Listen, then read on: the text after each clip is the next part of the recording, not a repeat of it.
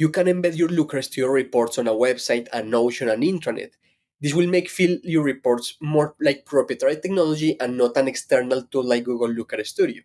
To embed your reports, I will go to File, then I will select Embed Report, and I have two options of embedding. One is with embedded code, and another one is with URL. If you use a URL in your browser, it will show full screen with no paddings, no borders, nothing. It is like this page is only a Looker Studio report. This time, I will select though the embedded code. And for instance, I can also turn off to view the navigation of the report so you only show a particular page on it.